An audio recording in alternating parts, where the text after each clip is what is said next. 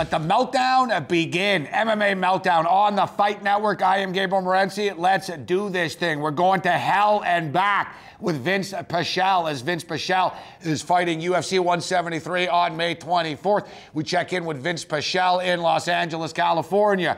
We're all about the California theme this evening, as Loretta Hunt, SportsIllustrated.com MMA columnist, as well as New York Times bestselling author, Loretta Hunt will join us. We'll talk a little bit about the RFA debacle and disgrace and embarrassment from this past Friday night. UFC on Fox 11 this Saturday in Orlando, and Morency in Black Free Roll is up and running again thanks to the good people over at Countermove. We got $1,000 cash that's going to be split up amongst the winners. We'll remind you about that a little bit later on in the show. And we got some wicked, and I mean wicked, videos of the week this week. All that and more on tonight's MMA Meltdown.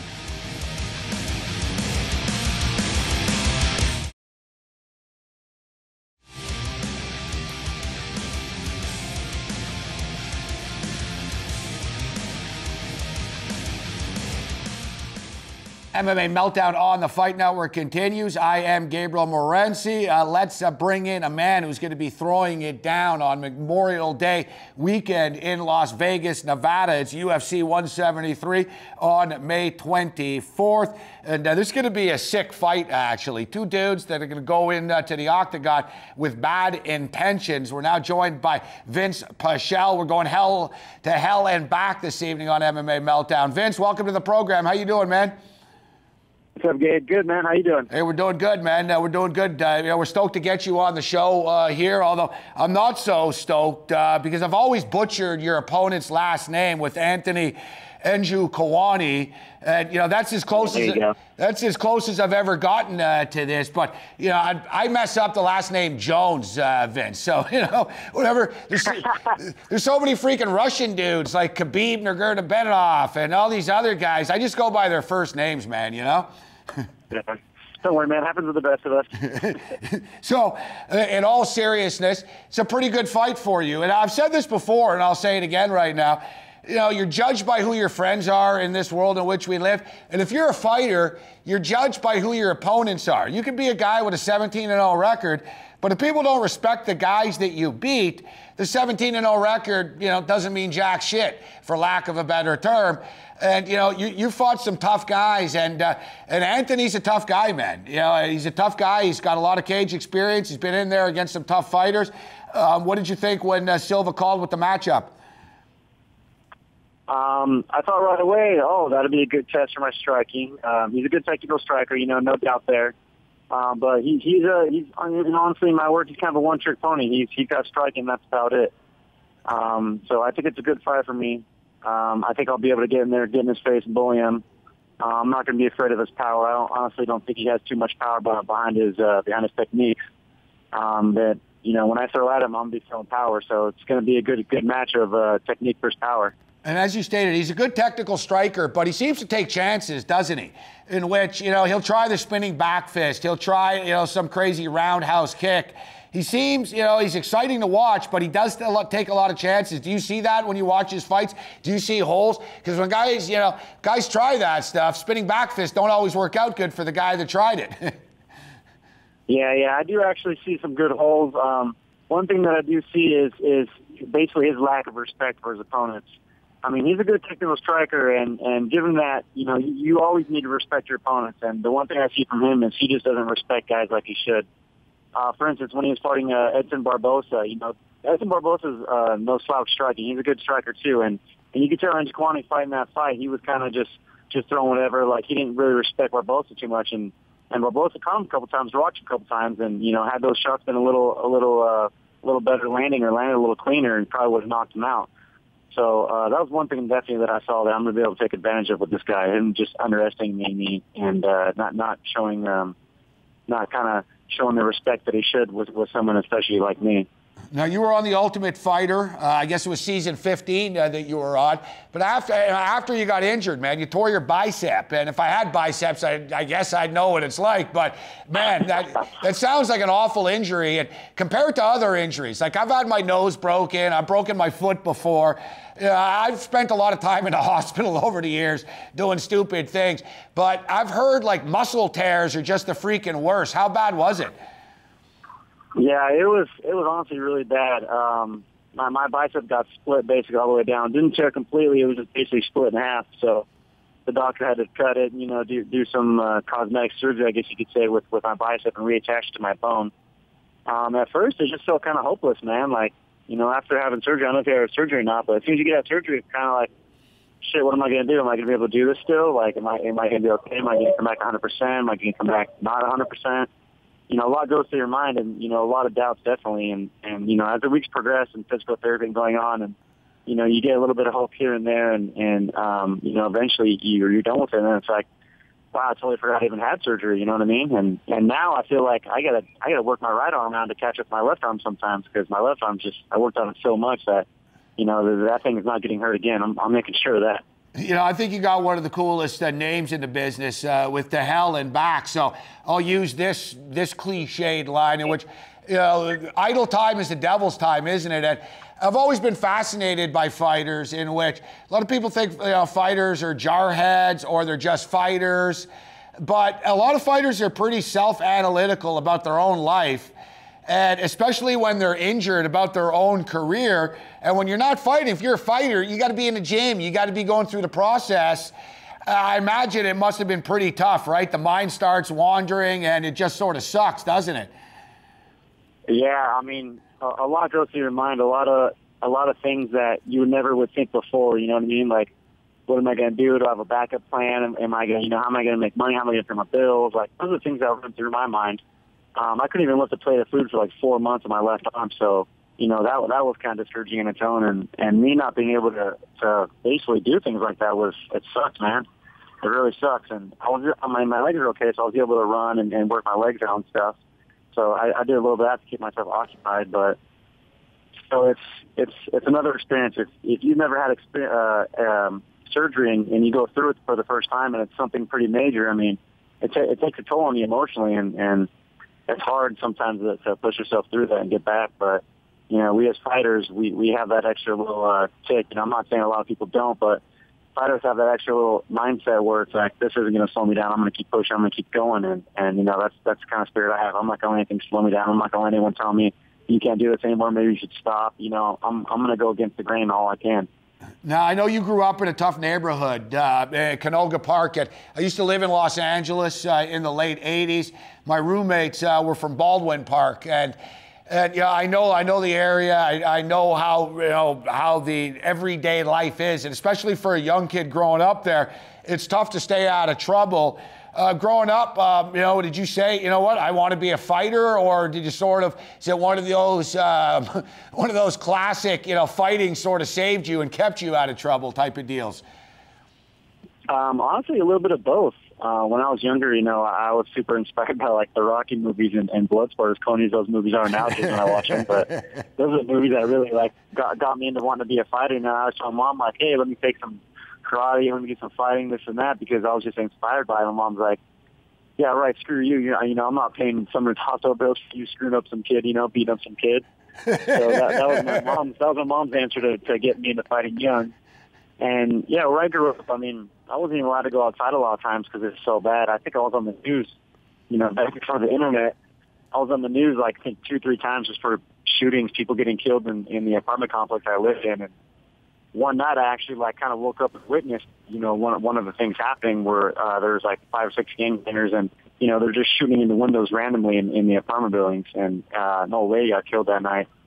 So just stupid things like that. So I wasn't allowed to really go outside much. And if I was, it was right outside our window. If my mom couldn't see me from the living room window, then I was getting my ass kicked. Vinc Pichel kicking it with us, living in the real world. And, we had Joseph Valtellini on the program a couple of weeks ago, one of the best kickboxers.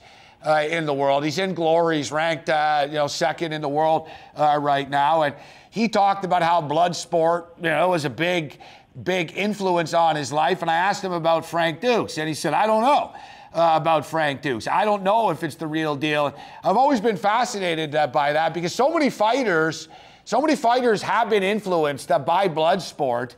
Yet so many people are saying the whole thing's a lie. It never happened, that the inspiration is fake, which I'm thinking, well, don't tell that to the thousands of people that are now fighting and that were inspired by that. What have you heard about that? Do you believe the Frank Dukes story is a real one? Honestly, I didn't really know, and I didn't really think about that too much. But I mean, real or not, people use what they're going to use to inspire themselves. I mean, think about how many things in life that people see, like in the movies. I mean, of course it's a movie, and not everything's going to be real in a movie. And when you're a kid, you don't know that. You're just kind of like, wow, this is so awesome, the things that he's doing. Jean-Claude Van Damme, like the things, the techniques that he was doing, and how he was just knocking guys out. Like, when you're a kid, you see that kind of stuff, and you're like, damn, I want to do that. That's going to be me when I grow up, And, now that I'm older and I see it, I'm kind of like, oh, this, like, I watched the movie, like I said, it's super corny now. Like, I'm like, holy crap, how did I just love this? But, people find things in everything in this world to inspire themselves, whether it's real or not. And, that's what makes it special to that individual person is how you take things and how you perceive it and what you use it for. Vince, I think I was like the only kid, and I was a youngster, obviously, when Rocky came out of the theaters as well. And I think I was the only one. I was actually cheering for Apollo Creed to beat Rocky. I was like, come on. I was like, this Rocky guy wouldn't beat the champ, man. He's off the streets of Philadelphia. Like, I guess I was just always a skeptic. Instead of being inspired, I was skeptical by the Rocky story. Yeah. It's funny is when I was younger, me and my brother, we used to have boxing gloves when I think I was like 14 or 15, and we would just be punching on each other, you know what I mean? And I'd always be like, I'm Rocky and you're Paulo, and that's the way it's going to be, and you're going to get your ass kicked. And, like, we'd always be in the front grass just beating up on each other and stuff. So, that kind of thing is pretty cool, just the camaraderie between that and things that you could use.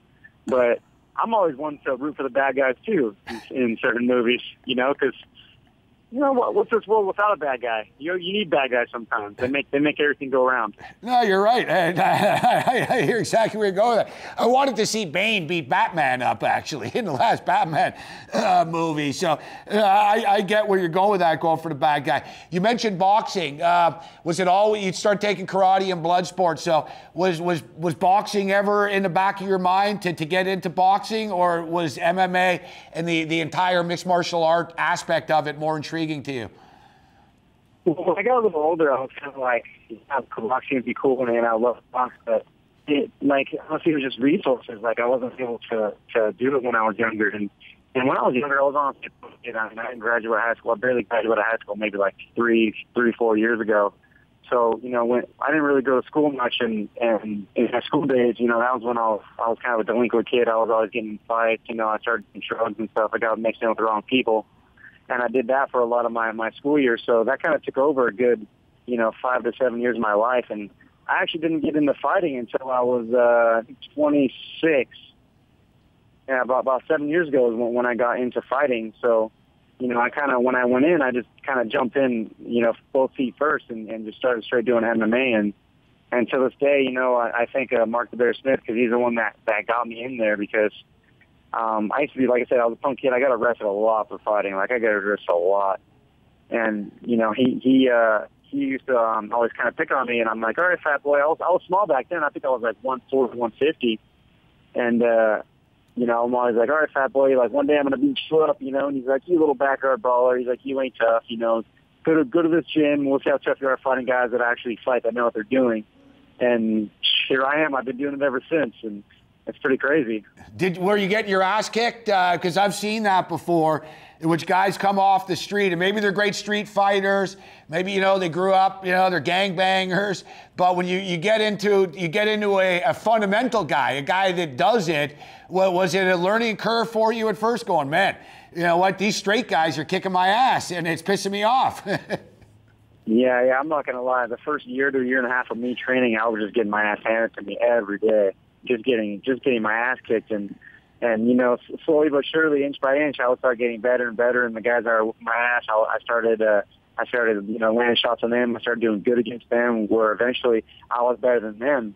And, you know, fighting is like anything else in life, where, you know, any other kind of sport where if you want to get better, you got to go with guys that are better than you.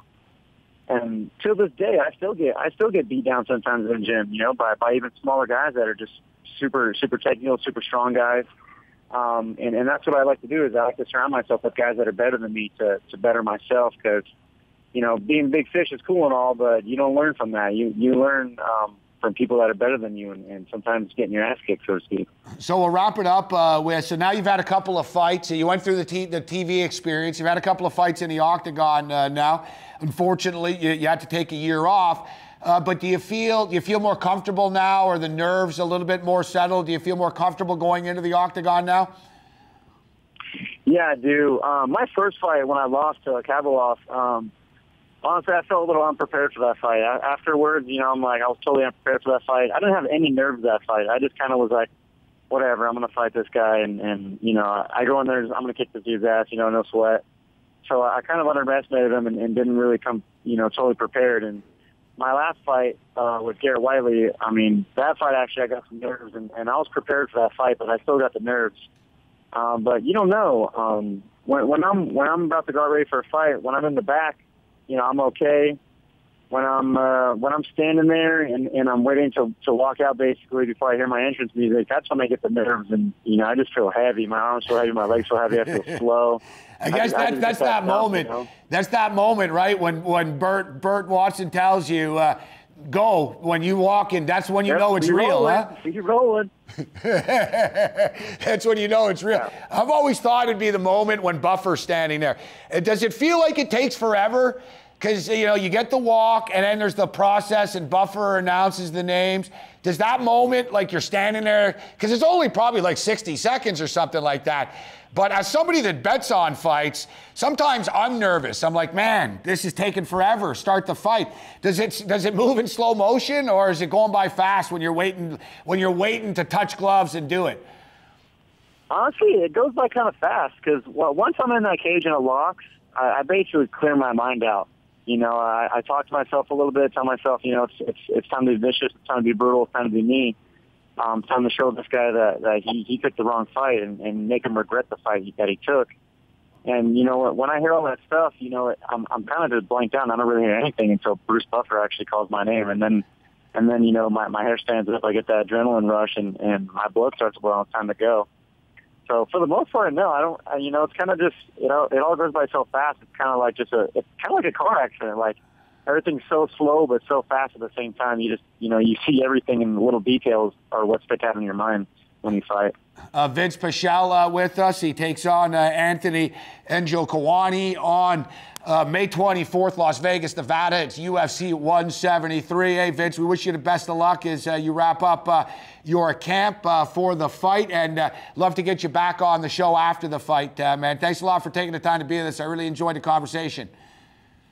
Thank you. Me too. I had a good time. Thanks for having me. I love more than nothing else than to be back on the show with you guys. There's Vinc to hell and back Pichel with us, and I sincerely mean that. I really enjoyed the conversation and his sincere honesty. I like to get to know fighters, what drives them, you know, how they got to where they are, and what it's like actually fighting inside of the octagon. Is these guys are humans, you know. I've spoken to fighters before, and they tell me that, no, I don't like getting punched in the face. I'm like, yeah, man, you really got a chin. He's like, yeah, it sucked. Because I hate getting punched in the face. I really tried not to. I think we forget, these guys are just dudes who are fighting. They're not machines. They're not robots. They're just guys who are fighting in the octagon. And some guys throw up before fights. Some guys get nervous. Some guys get scared. Some guys just want to rip people's heads off. And that's the beauty of the sport, isn't it? MMA Meltdown on the Fight Network continues.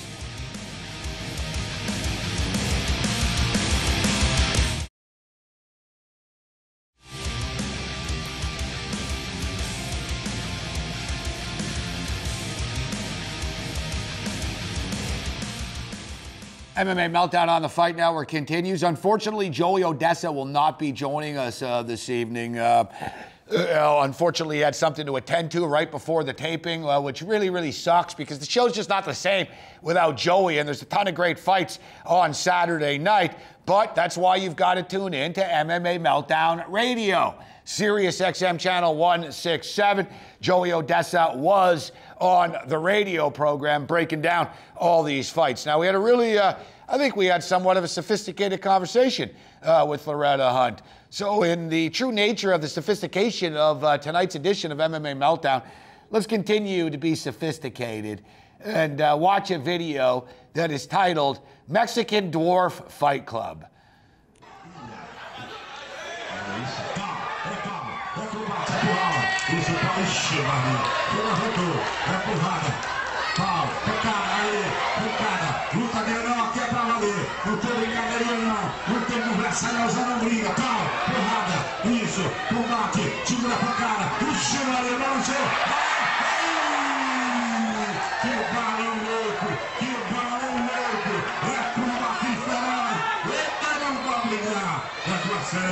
Vale pra vocês que briga, vale pra vocês que já não briga, não tem no que não, pau, porrada, vai, combate, chupetinha, tira pro cacete, chupetinha, leva a jornada com o balão, passar o pescoço, isso, porrada, aí pá, eita, quando o diabo ele vem pra cima, vem com força, porrada, vai, eita, aí, o legal todo mundo.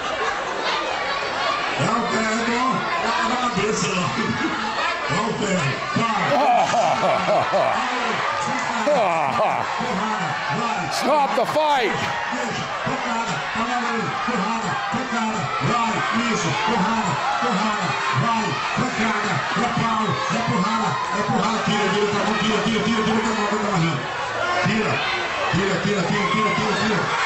Oh my God! God! No, make it stop, man. Make it stop. Now I know what Jerry Springer must feel like. We're going straight to hell in a handbasket. We're going straight to hell in a handbasket. I want to thank Sarge from the Fight Network for tuning me into this video. He's going to hell in a handbasket too. I think we hit a new low on this show.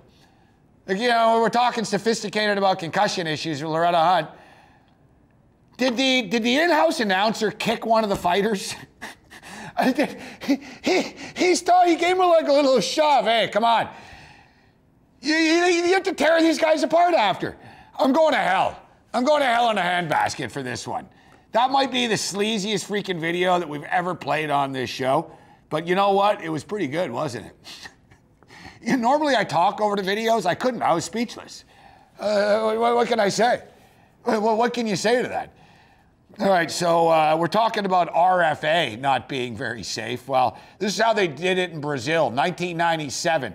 Here's Vanderlei Silva in 1997, bare knuckle fighting, man.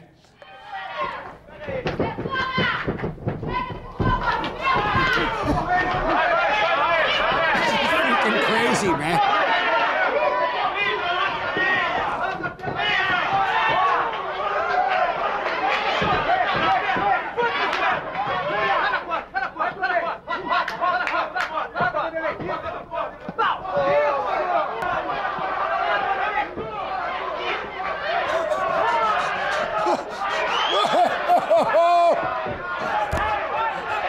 Oh my God, man.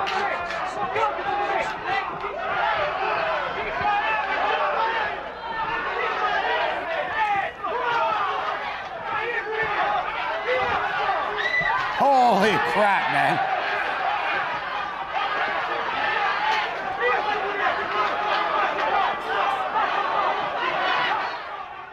I think Vanderlei got busted up headbutting the guy. I think he headbutted him. That's insane. I want to watch that whole fight. I want to watch that whole fight. And that fight was like 20 minutes. Vanderlei Silva was 20 years old then. It's amazing how Vanderlei looks the same except for his new nose. It's insane. He was 20 years old there. That was some crazy ass stuff right there. And thanks to Lazy the Savage and the guys over at Middle Easy for finding that one. This last video of the week, we found ourselves actually. And These videos are great, from the dwarfs to Vanderlei Silva headbutting people in a bare-knuckle brawl, to this last video in which I never thought we'd have Mexican midgets, bare-knuckle fighting, and children's theater workshop all on the same program. But here's Little Theater's children workshop. Sorry, somebody else fighting. They're teaching fire safety. Look at these kids.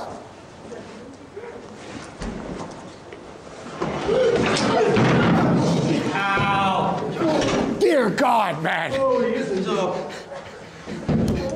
Oh, mate, we need you. For real?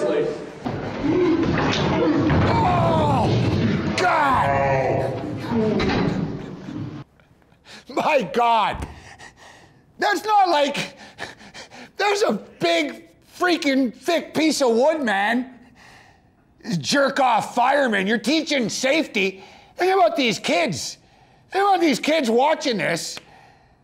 Like, that's like, honestly, like, it's like a house falling on your face, man. Can we play it one more time? I know it's unorthodox. I just want to see this guy get hit in the face one more time. Can we get it in there one more time if it's possible? Sorry. Look at the kids in the front row.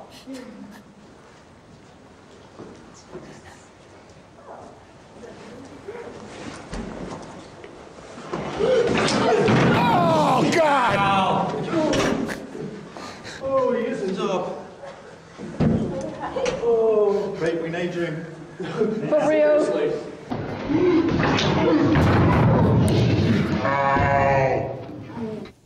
I could watch that. I could watch that 333 times in a row. I really could. Like that.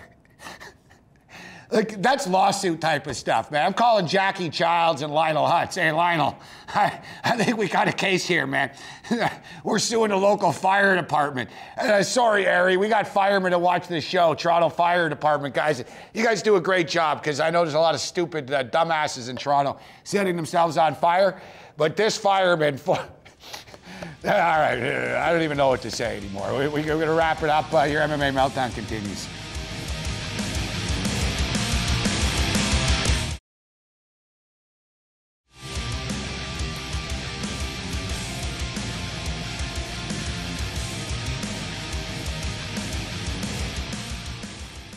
MMA Meltdown on the Fight Network continues. Thanks to Vinc Pichel for joining us. Really enjoyed the conversation with Vince. Sounds like a great guy. We wish him the best of luck. Now, it's been too long since we've had this woman on the program, a New York Times best-selling author, now currently working on her third offering. And I'm really looking forward to her third book because I love the Justin Wren story, former MMA fighter, now literally and figuratively saving slaves, the pygmy slaves, in the Republic of Congo, one of the most dangerous territories on the face of the planet. And this should be a really interesting read. Loretta Hunt joins us. Loretta, it's always a pleasure. How you doing?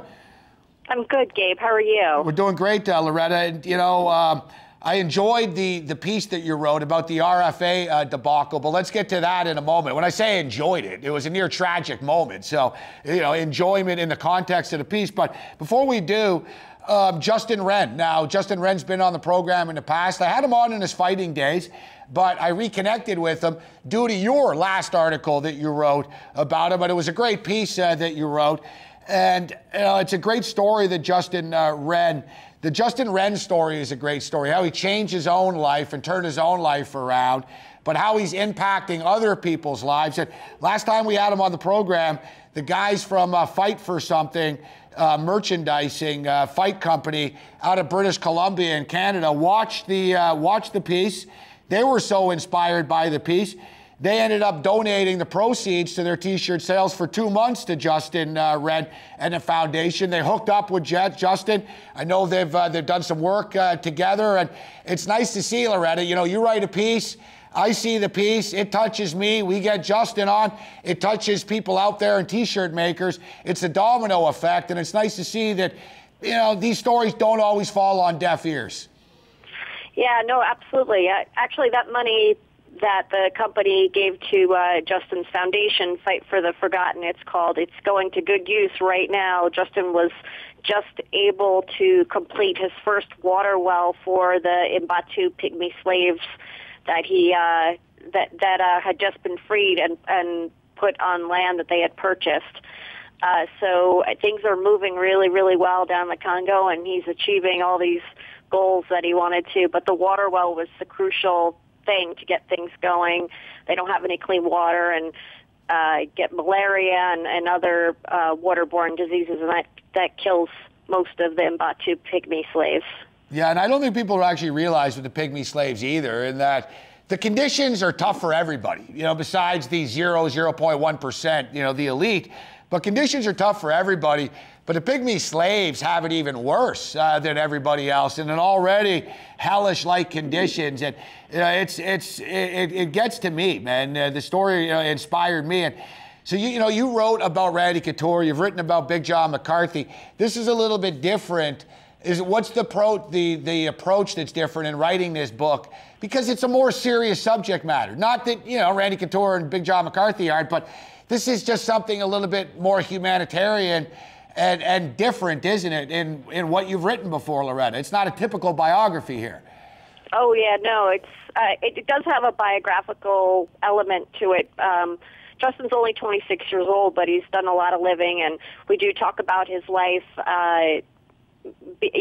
Growing up, being bullied, becoming a drug addict, having depression, making it onto the Ultimate Fighter, hiding drugs as he walked into the house. So some outrageous stuff, but, that background helps us to understand why he made such a connection with these people halfway around the world that are bullied in their own right.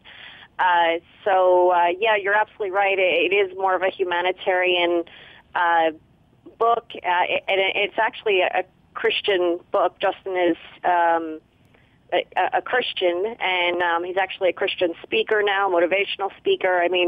So part of the book is going to have that element to it as well. So it's an interesting challenge for me.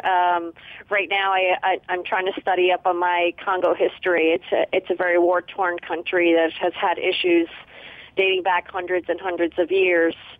So it's a big project, as is all of the books I've done. Yeah, I guess so. But, it's been really rewarding already so far. As you stated, because that's why I asked you that. There's so many different angles here in which you're not just writing about Justin Wren. You're writing about Justin Wren, but you've got to know about the subject that you're writing about, which is Congo and the history of Congo.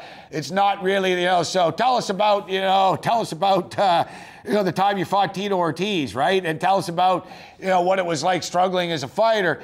That's why I'm really, really looking forward to this. Now, at the best of times, Loretta, it can take upwards of like 2 years to write a book. How long? What's the time frame for this?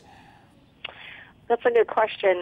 Let's see. We sold the book, I'd say mid-August, and began working on it right away because Justin was leaving for the Congo for a year in August. So I basically accelerated the period where I gather as much information as I can from the subject. We did massive telephone call interviews. He came out and stayed with me for 10 days. We just loaded in, and then he left in October. And since then, we've had pretty good communication. His cell phone works when he's, out of the jungle and in the towns. He goes out into the towns, and they have to get supplies, and they've had to pick up other people that are involved in the water well work and things like that. So, he'll call me and he'll say, "Oh, I'm on a 10-hour trip right now to go pick up, people to work on the water well." So he goes, "I'll have a few minutes," and we'll talk, and the phone will go out, and it's challenging. But let's say we started working on it, mid-August. He left in October. The book will be due, the manuscript is due November 1st, and then I know they want to publish it sometime in 2015. I don't think we have a set date yet, but my guess would be mid-2015 it'll come out. So what is that? That's about a year and a half, right? Yeah, nothing. Maybe a little bit more. Nothing happens overnight. it's a long, drawn-out process. All right, so listen, we're going to take a quick break here on the Fight Network. We're going to come back. We're going to talk about the RFA situation that happened this past Friday night in Cheyenne, Wyoming. And you can check out the piece at si.com if you want to get some context to this. But we also have some video of it as well. MMA Meltdown on the Fight Network continues.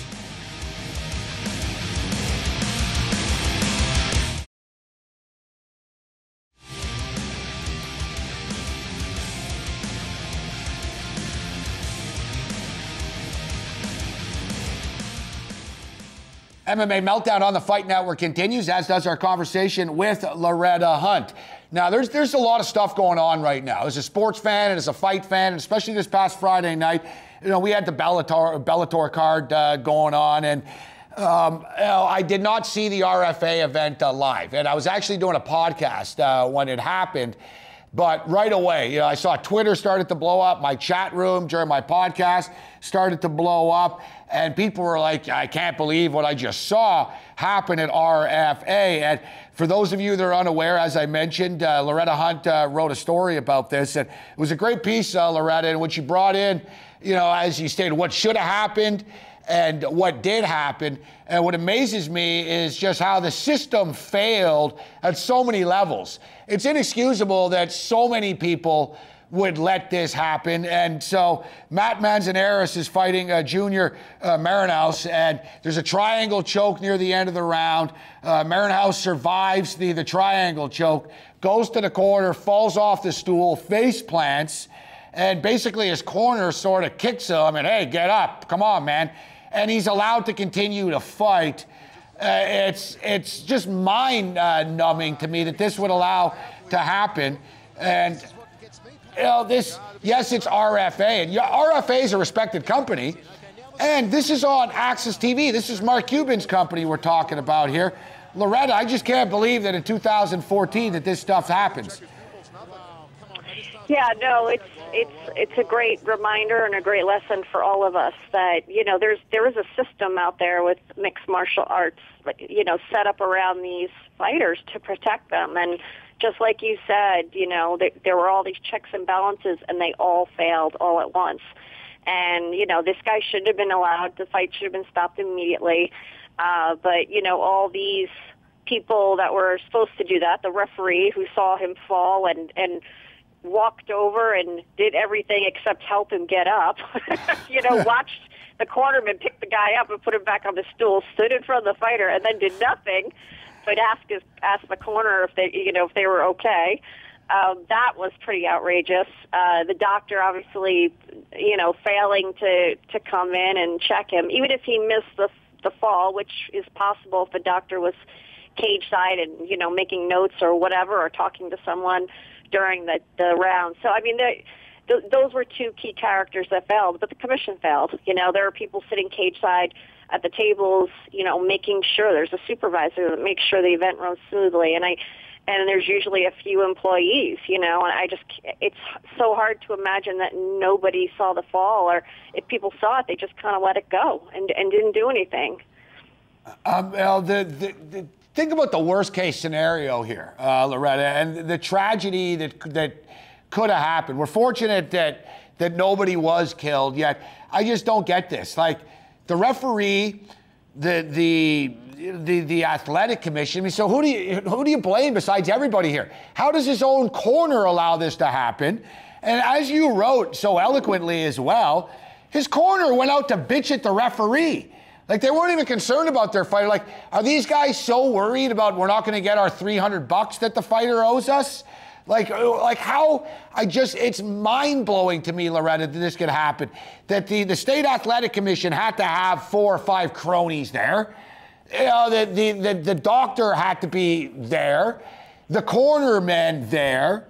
The referee there. It just seems almost impossible that so many people could allow this to happen.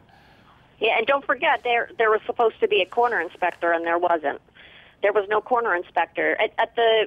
If all else failed, the referee made the wrong decision because he did see the fall. I analyzed the tape very carefully. He saw the fall, and he watched the cornerman pick him back up and put him on the stool. So he's negligent right there. He should have immediately stopped the fight and didn't. The doctor could, like I said, if the doctor missed it, came in, no one told him the guy had fallen off the stool. I mean, it's a possibility. And so he didn't check him adequately. That's not great, but I can understand it happening if he just missed it altogether.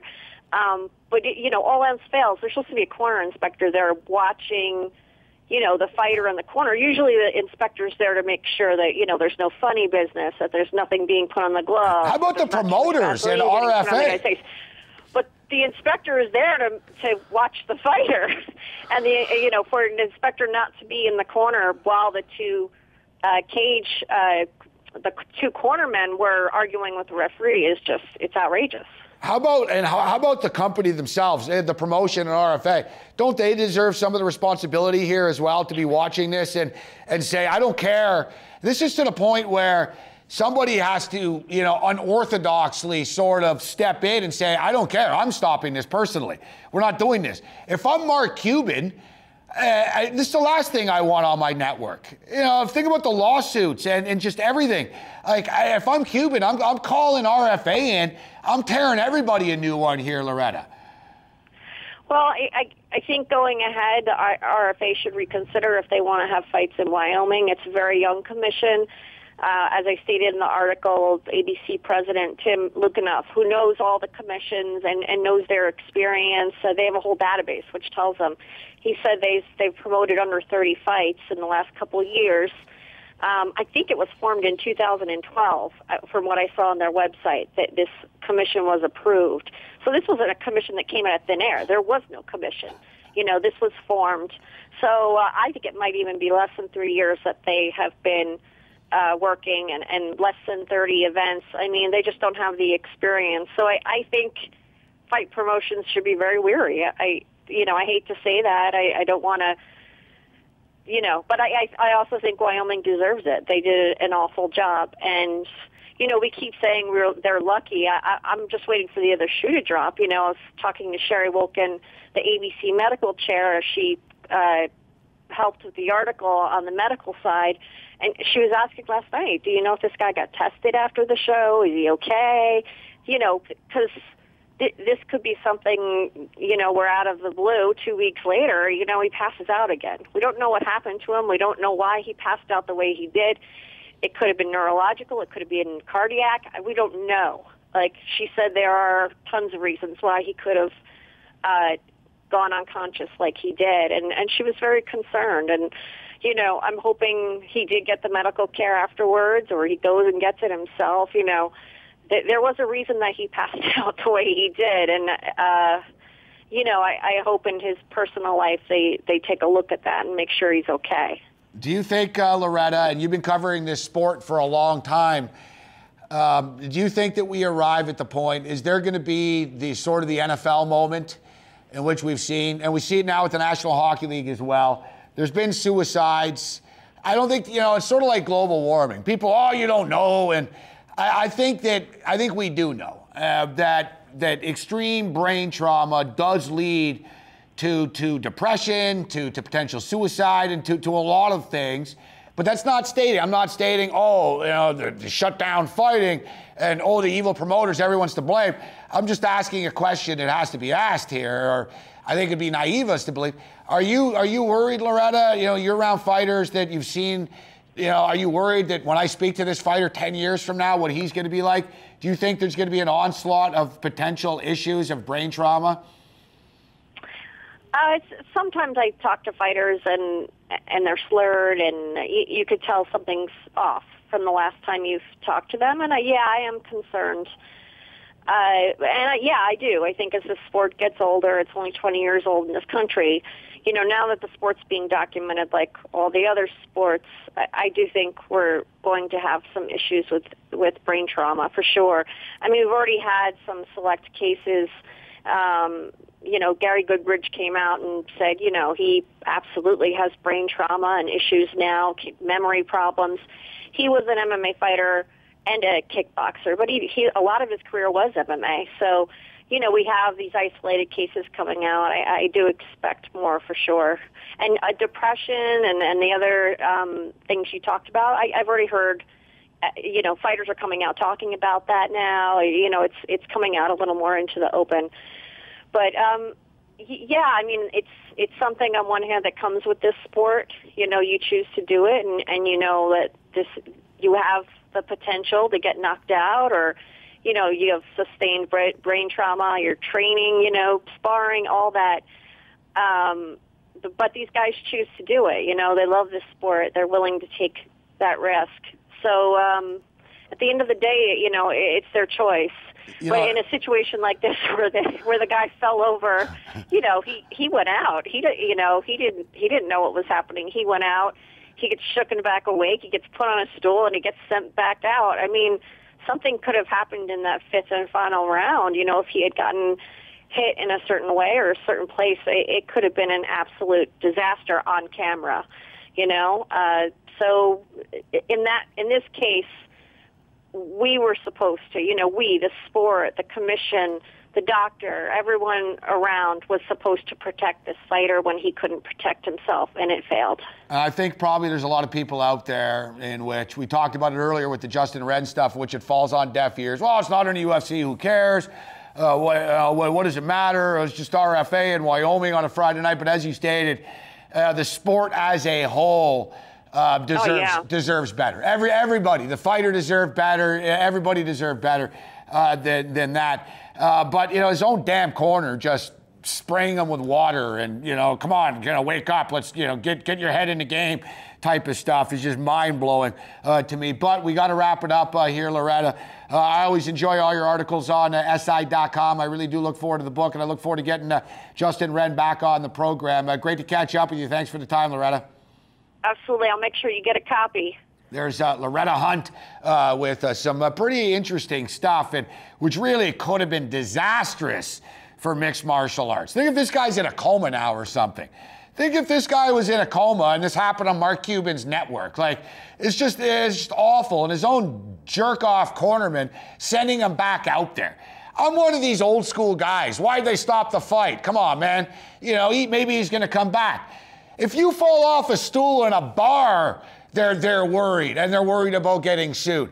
And I don't think RFA should get off on this. We can blame the Wyoming, commission. We can blame the referee. We can blame everybody. But I guarantee if Dana White sees Cub Swanson fall off a stool face first, he's going to walk up and say, hey, we got a problem here. We got a problem here. It's a complete embarrassment for the sport. I was thinking, do I even want to talk about this? Because it's so embarrassing for the sport. But I want to expose these jackasses. Everybody involved, shame on you.